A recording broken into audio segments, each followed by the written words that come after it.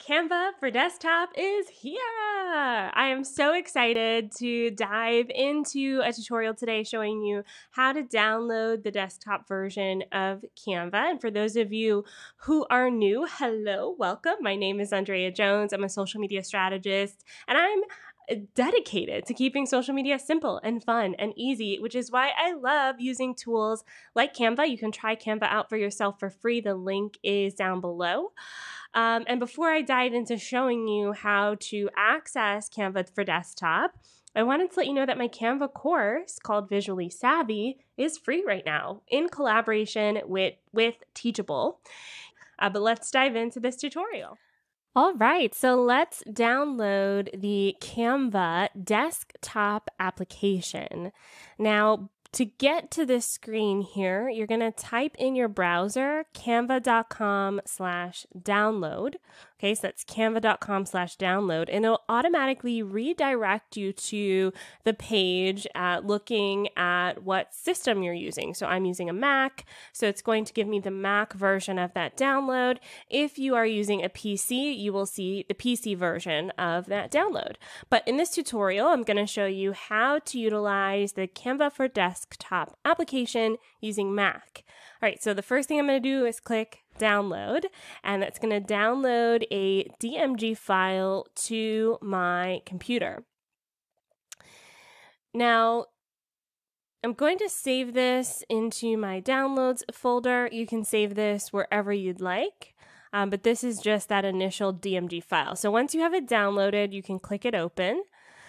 Either it'll be in your downloads folder, or again, it'll be saved as a DMG file wherever you have saved it. All right, once that application is downloaded, you can drag it into your applications folder. You'll also see on the right-hand side here, it's already popped up on my desktop, which I got really excited about.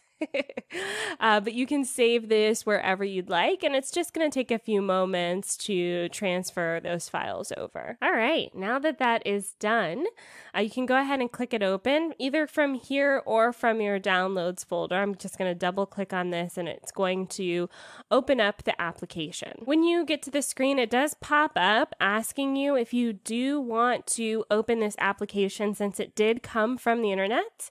This is just a security application. Go ahead and click open for this. All right, so here we are in the Canva application. And so the great thing about this is that you don't have to have your browser open to use Canva anymore. You can download this application. I'm going to go ahead and log in so you can see what it looks like.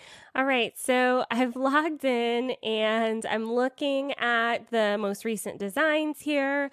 You can also create a new design, and it's very nice because it's all on the desktop. So it does need the internet to run, so you do have to have that, but it's not going to be open in your browser like Chrome or Safari or something like that. So from here, you can drag and drop.